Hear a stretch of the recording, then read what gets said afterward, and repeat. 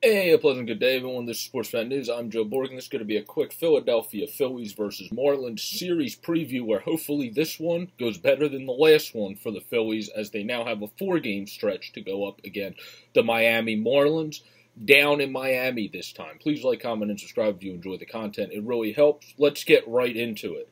Tonight is Eflin versus Rogers. Trevor Rogers just come off of dominating the Phillies his last time out against them. The Phillies, obviously, in the Red Sox series, when I did that series recap, check that out if you want to have a recap for that series. I would appreciate it. They just did not even get enough people on base in the first two games to even generate poor runners and scoring position numbers. Then in the last game, they went 3 for 9, which obviously is a good average because in baseball, that would equate to a good average in other places, obviously being at 35% or higher would not be as good, but hitting at that rate is actually pretty good. So that would be for the Phillies, but they couldn't even get enough people on base in that series. So you got to get enough people on base. I don't think against one of the best pitchers in baseball, who's 6-2 with a 1.74 to start the season, is going to be the guy to do it. So I would say in this outing, Eflin's still been good this year, but of late he's been good, where he started to look really good and like a guy that's a potential very solid second of your rotation guy for a stretch there, and now has just been good, Zach Eflin again, which is no problem with that. It's just against one of the hottest pitchers in baseball and Trevor Rogers.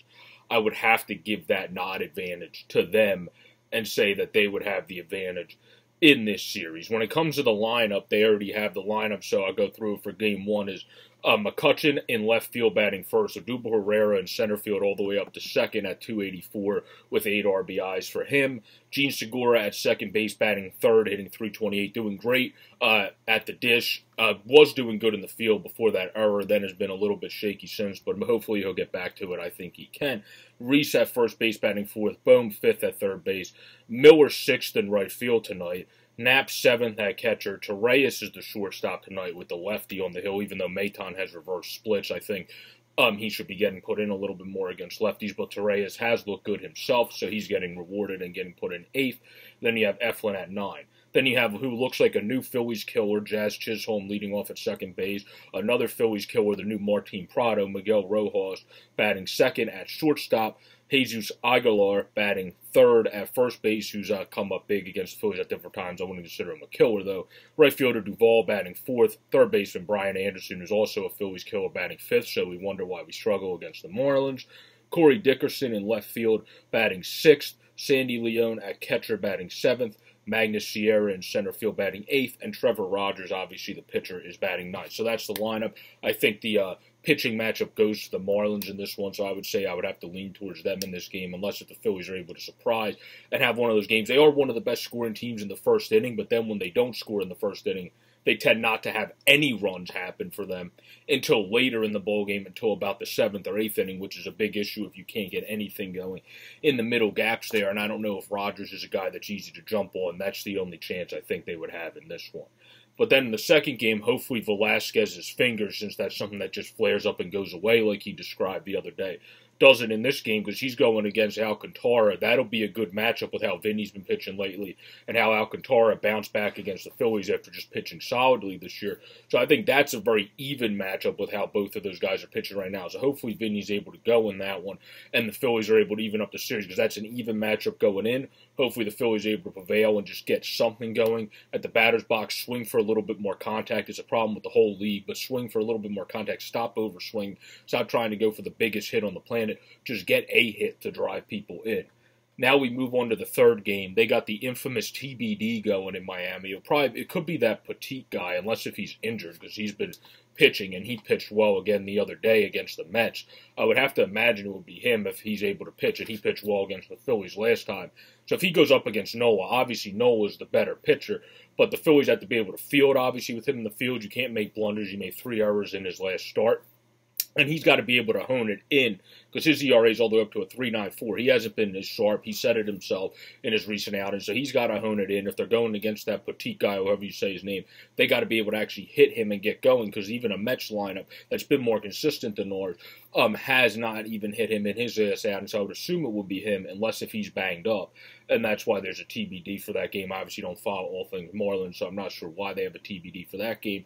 Where in the fourth and final game of the series, that would be at 12:10, On Thursday, that is going to be Pablo Lopez against Spencer Howard. Howard looked great through 2 innings against the Red Sox, then really tampered off. He has to find a way to find his consistent velo that he's able to stay at for the game, and then find that velo you can ramp it up for. Once he does that, it'll be better and be able to go at least 5 and start from there and then build. So that's really what he has to be able to do, so he can kind of get to at least a Eovaldi level from when Nathan Eovaldi was younger, where when he was with the Dodgers, he would go, when he was healthy, through 5 innings or about 5 1/3 and then have to cap it there. But that's something to build off of. Right now, he's only going 2 1/3, 3 innings. You got to be able to build from that. So I would have to give them the advantage in that pitching matchup.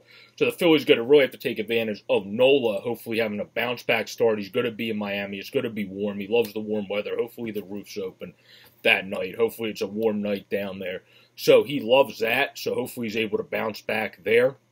And then Vinny Velasquez being able to pitch. Because in Game 1, yes, Eflin's pitching, so yes, they could win. But that's if I think they jump on Rogers early. They're a good first-inning team. Once you don't do that, I don't think you have much of a chance. They got a better pitching matchup there. In Game 2, could the Phillies foreseeably actually win that game? Yeah, that's the one that they need to, I think, honestly, be able to bounce back, because I don't think they're going to have a good chance in Game 1. Vinny Velasquez against Alcantara, people have been hitting him better this year. The Phillies couldn't square him up. This week, square up Alcantara and then get the win from Nola, because it's going to be hard with Spencer Howard yet to expect a win with him. Just sits, even if he pitches solid, he pitched good through 2. He doesn't go deep in the games, because then he has that inning. Kendrick-esque. I'm not saying he's going to be Kyle Kendrick, but just Kendrick-esque. He's going to be a good pitcher. It's just taking time that he just can't get through a certain point in the game. So I hope you all enjoyed this series preview. I think the Phillies have to take 2 out of 2 in this series. It's going to be tough for them to do it because they're going up against Trevor Rogers and going up against Lopez in this series. Both of them who have been pitching the best for the Marlins. And then that Petit guy, if he is the TBD, has been good against them. But you must take 2 out of 2. You must stay kind of at that middle ground. You're 1 game under 500 coming into this series. You have to stay at least at the middle ground right now because you're winning through a lot of flaws. And then hopefully when those flaws dissipate, you're able to kind of rise. I hope you all enjoyed this series preview to the Philadelphia Phillies versus Miami Marlins. Have a great, safe, and pleasant day, and go Phillies. Hopefully this series is at least a split and not a bad loss like the last series against the Marlins. Peace out and stay safe, everybody.